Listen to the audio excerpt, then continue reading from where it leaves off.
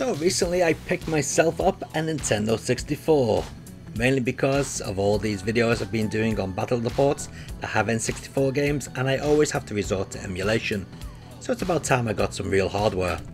Thing is, the N64 is only a composite out or S-video. I don't like either, so I got myself this. This is an RGB kit. Inside the little box we have the RGB converter board and 3 wires, and this is a super simple mod that even the most simplest of skilled persons can do, including myself. As you can see, the board has nothing on the bottom, and what we do is basically we solder it into place where the video output is. Basically you just layer over these pins here, and that's it. Very simple. But first we've got to get this shielding off. So let's turn it over and get this heatsink off first, which is fastened to the main motherboard by a load of screws.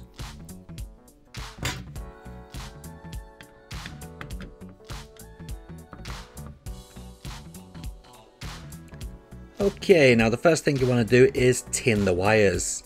Tinning the wires, for those who don't know, basically means covering the end of the wires in some solder.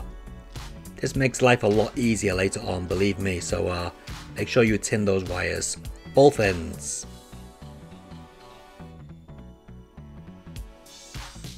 Now for me, the easiest thing to do was attach the wires to the RGB mod board first. It's very easy, you can't mess them up. The pads are labelled RGB, so all you gotta remember is which is RGB. This is where those pre-tinned wires come in handy, because now you don't have to bother holding solder and wires at the same time and the soldering iron. Just melt that pre-tinned solder onto the pads. Very simple.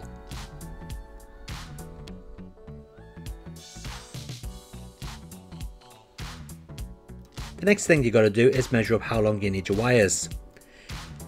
Now the wires will connect to some resistors. I'll put the resistors names at the bottom of the board here.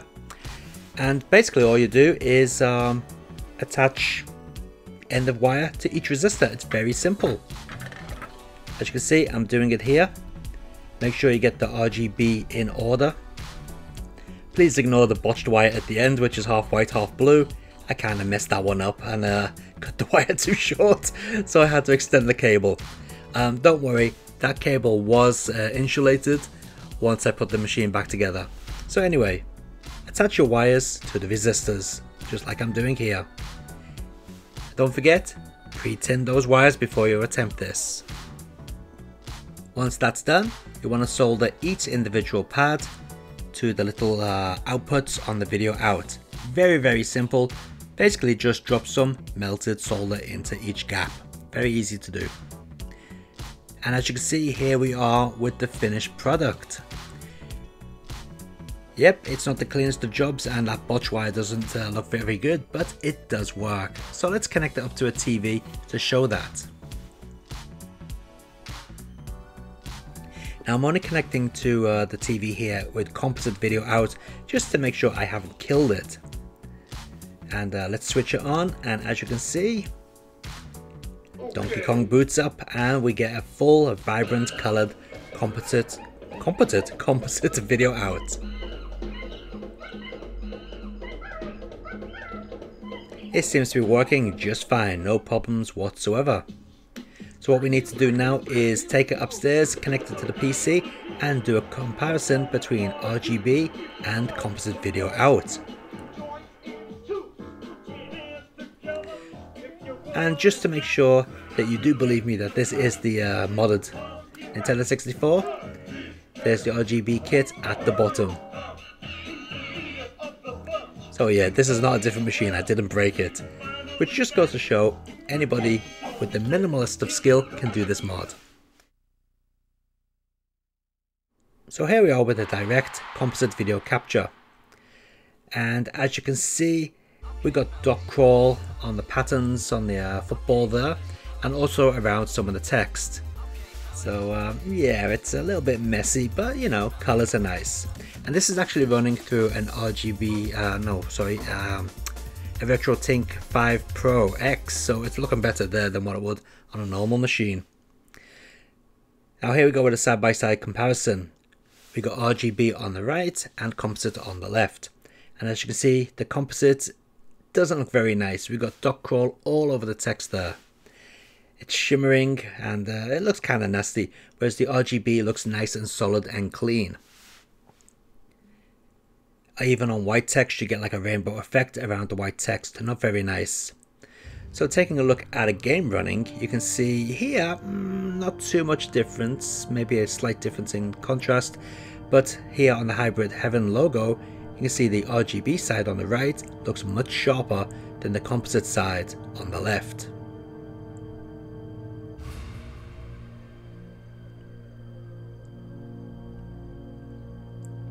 Again, on the white text at the bottom of the screen, it looks very sharp on the RGB side, whereas on the composite side on the left, you get that rainbow effect across the white text.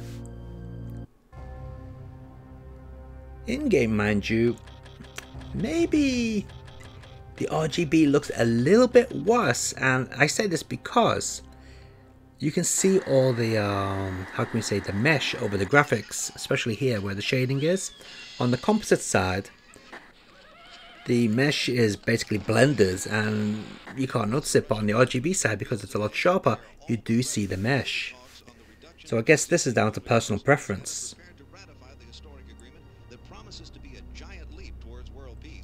One thing that's also weird is that the image seems to move up and down a little bit on the composite side, depending on the resolution that the game is outputting. So I had to compensate for that when editing this video together. The RGB side was always rock solid in the exact same position, no matter what the resolution was of the output image.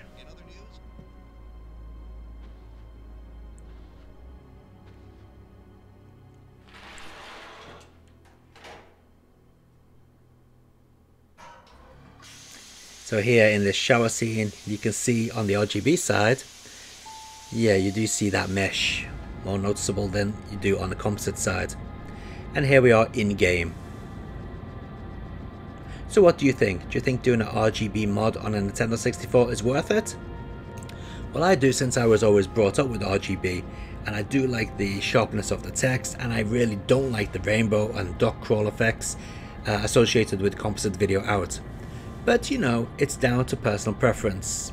So if you're interested in doing an RGB mod, why not try it out? As I said, it is very easy to do, not complicated at all. Someone like me with very minimal soldering skills could do it, so can you.